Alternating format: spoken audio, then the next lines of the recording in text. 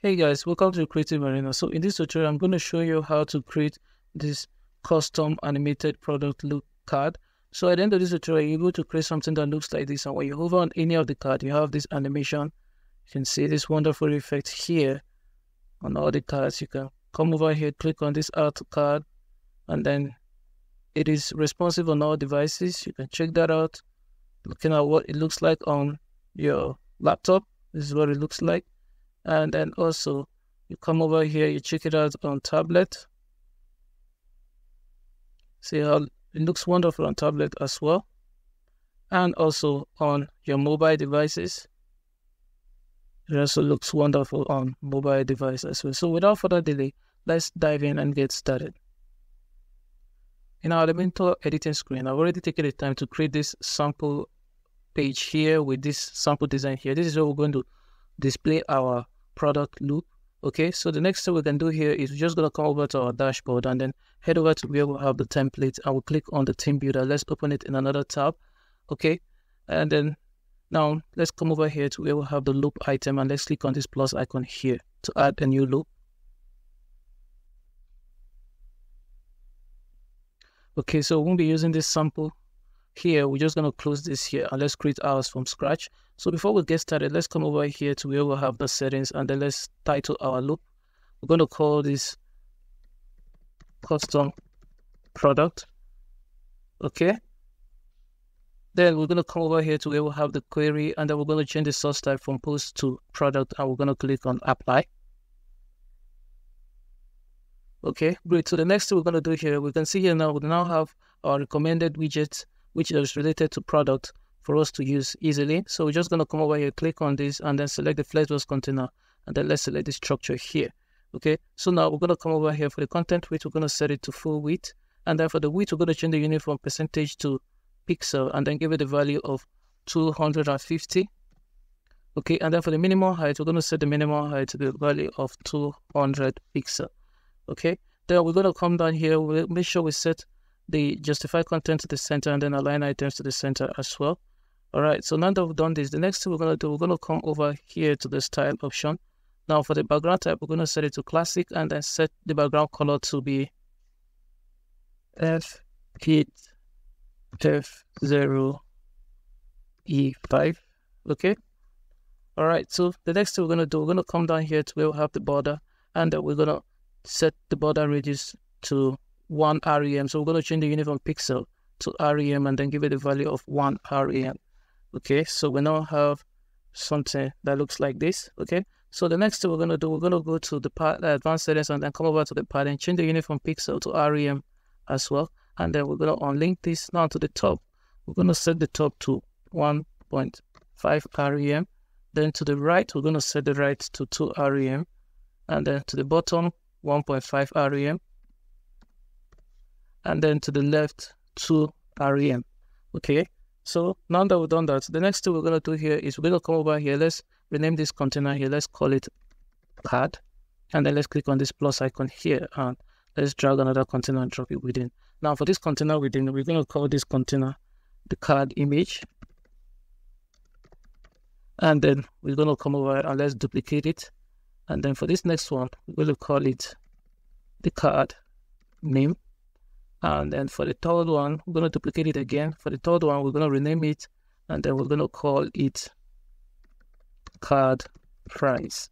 Okay, great. So now we now have 3 inner cards within our card. So for the card image, we're going to come over to the card image and we're going to come down here and make sure we set the content width to full width. And then we're just going to come over to the advanced settings. Now for the advanced settings, we're going to come to the padding and then we're going to link this and change the unit to rem, and to the bottom we're going to give it rem of 1 rem to the bottom. Okay, good. Now that we've done that, the next thing we're going to do here is we're just going to come over to our widget area and we're going to drag the featured image to the card image here. Okay, so we're going to set the image resolution to full. And then for the link, we're going to set it to custom URL and then dynamic tag and set it to post URL. Now we're going to go to the style option. For the style option, we're going to come over to the width and change the unit from percentage to pixel. And then we're going to give it a value of 200 pixel. 200 pixel. And then for the max width, we're going to set it to 100%. Okay, so now the next thing we're going to do here is we're going to come down to the card name. Now for the card name, we're just going to come over here and then let's make sure we set the content width to full width, and then let's come over here and justify content to the center. Okay, and then let's come over here and let's drag the post title. That's the product title. Yeah, this is it. Let's drag it and drop it here. Okay, now we're going to come over here to the style options, and then we're going to set the color to white. I'm going to set the color to white. I'm going to come over to the typography. Now for the typography, we're going to leave the font family at default. And then for the font size, we're going to change the unit to REM, and then we're going to give it a value of 1 REM. And then we're going to come over to the width and set the width to 500 medium.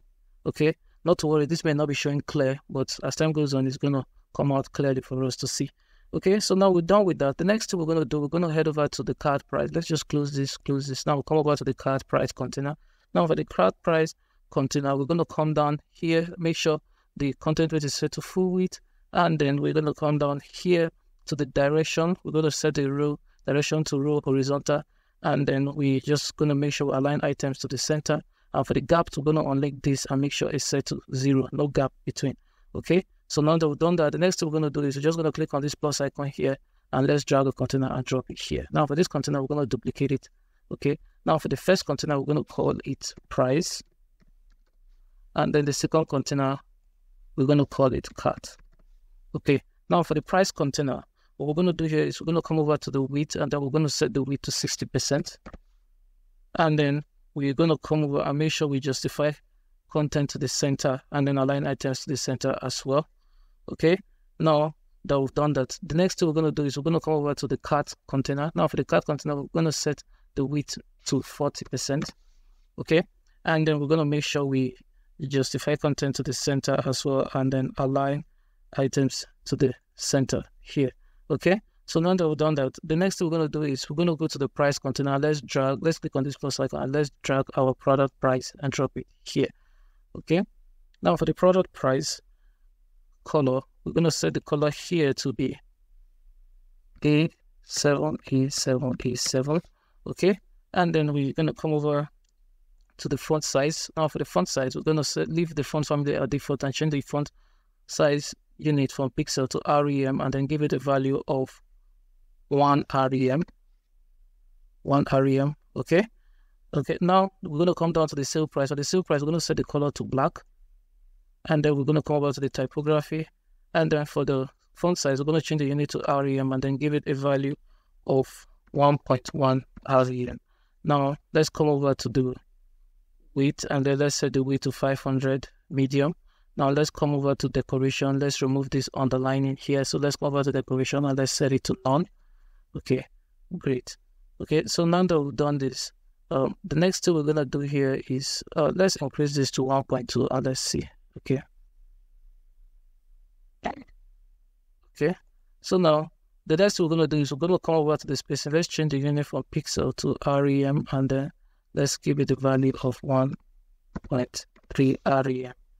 Okay, now that we've done that and everything now looks great here, so the next thing we're going to do, we're going to come over to the cart container. For the cart container, we're going to come here and add the add to cart widget. Now we're not going to make use of this widget here, so we're just going to search for add to cart, and then we're going to make use of this custom add to cart widget. So we're just going to drag it and drop it here.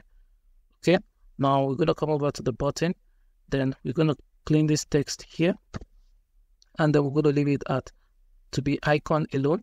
Then we're going to go to the style option. Now for the style option, we're going to position it to the right, and then for the typography, we're just going to come over to the typography here, and then we're going to set the font size unit from pixel to REM and give it a font size of 1.5 REM. Okay, now that we've done that, the next thing we're going to do here is we're going to come over here. For the background, we're going to set the background to transparent, and then for the text color, we're going to set it to black. Okay, great. Now we're going to come over here to the hover, and then we're going to give the hover a color. Now for the hover text color here, we're going to set it to, okay, so now when you hover, you now have this wonderful color here. Great. So now that we've done that, the next thing we're going to do, we're going to come down here to the padding, and we're going to unlink the padding. Okay, great. So we now have it like this. Okay, so now that we're done here, what we're going to do here is we can see now that our text here, our price here, and these are not well leveled. So we're going to add some margin to the price. So we're just going to edit this price here, and let's go to the advanced settings, and let's come over to the margin to the bottom, and then let's set the margin to the bottom to minus 15 pixel. Okay, now it looks great. So this is what we now have here. Okay, so the next thing we're going to do here is we're just going to try and check the responsiveness of this our design. And so to do so, we're going to come over here, toggle the responsive mode, and then check it out on tablet. It looks okay on tablet. And then we're going to go to mobile. You can see we now have an issue on mobile. So to fix this, we're just going to come over to this card container here. Now what we're going to do here is we're going to come over to the layout. Now for the layout, we're going to set the width to 230 pixel. 230 pixel. And then we're going to come over to the image. Now for this, the image here, and then we're going to set the image size to 150 pixel. Yeah. And then we're going to come over to the price. For the price, we're going to set, let's come over to the style. We're going to set this, the original price, we're going to set it to 0.9 REM. 0.9 REM. And then we're going to set the sale, we're going to set the sale price font to 1 REM. Okay, great. Now we're going to come over to the price container. Now for the price container, we're going to make sure we change this to percentage and still give it the value of 60%. Okay, and then we're going to come down here to the cart container and do the same changes from pixel to percentage and give it the value of 40%. Okay, so we now have our design looking great on mobile as well. Okay, so now let's exit our responsive mode, and now let's come over here. Now the next final thing we're going to do here before we add our code that we animate this design for us, we're going to come over to the card, and then let's go to the style option. Now for the style option here, we're going to come over to the hover, and then let's set the background type to classic, and let's give it the background color when we hover. Okay, so we're going to set the background color here to be EB. Okay, so now we come over here, we'll now have this effect, as you can see. Okay, so now we are done designing the structure of our product card. Now the next thing is for us to add our CSS code to beautify and animate this product card for us. So I'm just going to head over to our VS Code, and then I'm going to copy this code here. Okay. And then I'm going to go back here, and I'm going to come over to our card. Now go to the advanced settings, come down here to where we have the custom CSS. Mind you, this custom CSS feature is only available on the Elementor Pro. So if you do not have it, there'll be a link in the description of this video for you to get it. So I'm just going to come over here, and then I'm going to paste our code here. Okay. So now you can see that nothing has happened here. The reason for that is we haven't added the various classes. So we're going to add a class.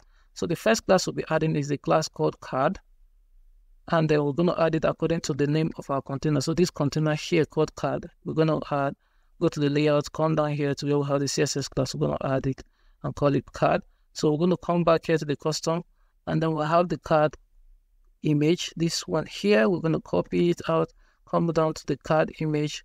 Under the advanced settings, we're just going to come over to the CSS class and add it here. Then we're going to come back here, and we're going to copy out the next one, which is the card name, the next class card name.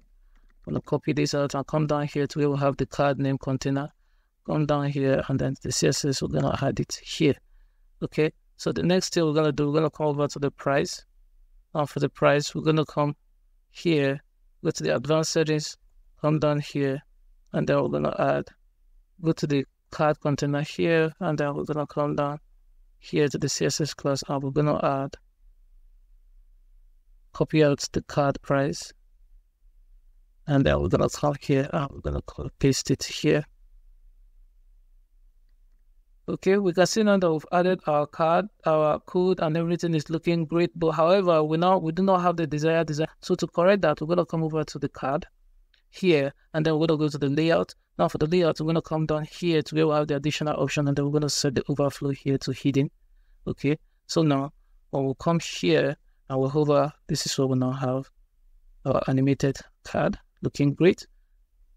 Okay, and it's responsive on all devices. So after that, the next thing we're going to do here is we're just going to come over and click on the publish.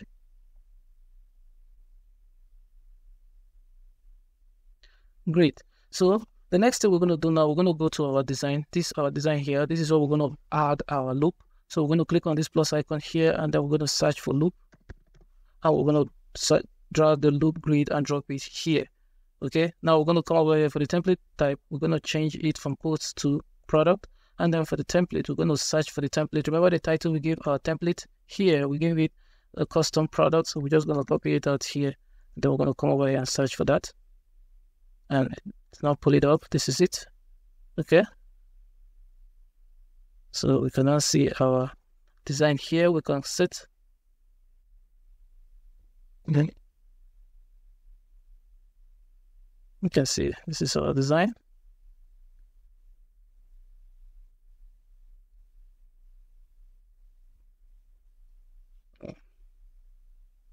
Now we can just come over here and let's check it out on other devices. Now we can see it still works well. Still works well on tablet. Now let's come over to mobile and let's check it out on mobile. Now we can see it's working well on mobile as well. However, our design here is not responsive. So let's come back here and let's edit this. Let's come over here, change the font size, and then let's come over here and let's go to the advanced settings and let's unlink this to the top, give it a value of 100, to the right 20 pixel, to the bottom 100, and then to the left 20 pixel. So we now have this looking well and working pretty well on mobile devices, as you can see. So you can just tweak this, spice it up however you want to make your design look great for you. So that's pretty much it about this tutorial. And so we've come to the end of this tutorial. I hope you've learned something new from this video. If you've done that, remember to give this video a thumbs up so that other people can see it as well. And if you're new to our channel, remember to hit the subscribe button and the bell icon so you get notified first when I drop a new video. And feel free to drop a comment wherever you're confused or have a suggestion, and I'll do well to attend to as much as I can. But until then, see you in our next video. Bye-bye.